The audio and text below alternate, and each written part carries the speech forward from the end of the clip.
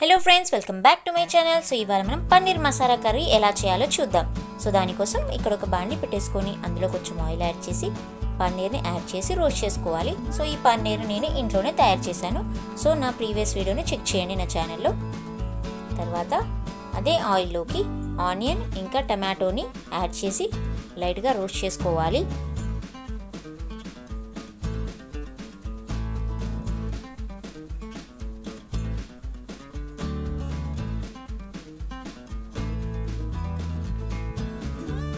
వీటిని మనం ఒక మిక్సీ జార్లోకి తీసుకొని బ్లెండ్ చేసుకోవాలి. ఇందులోకి 3 గార్లిక్ ఇంకా ఒక జింజర్ పీస్ని యాడ్ చేసి బ్లెండ్ చేసుకోవాలి.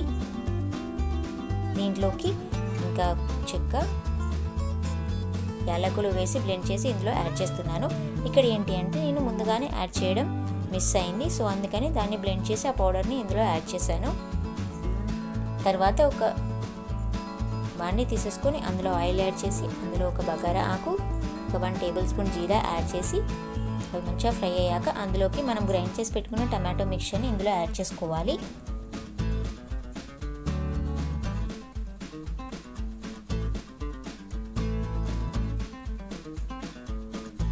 ఈ మిక్చర్ అంతా మనకి మంచిగా ఫ్రై అయ్యాక ఇందులోకి 1/2 టేబుల్ స్పూన్ టర్మరిక్ పసుపు, తర్వాత 1 టేబుల్ స్పూన్ కారం,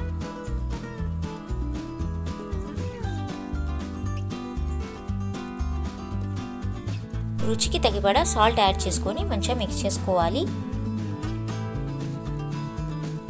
తర్వాత ఇందులోకి ఒక 1 టేబుల్ స్పూన్ ధనియా పౌడర్ యాడ్ చేసి కలుపుకోవాలి. ఇవన్నీ మనకి మంచిగా గోలాక ఇందులోకి మనం రోస్ట్ చేసి పెట్టుకున్న పన్నీర్ని యాడ్ చేసుకోవాలి. సో ఈ పన్నీర్ని ఇంట్లో చేశానన్నాను కదా, నేను డిస్క్రిప్షన్లో లింక్ ఇచ్చేస్తాను, చూడండి, చాలా బాగా వచ్చింది. తర్వాత ఇందులోకి కొంచెం వాటర్ అనేది యాడ్ చేసుకోవాలి.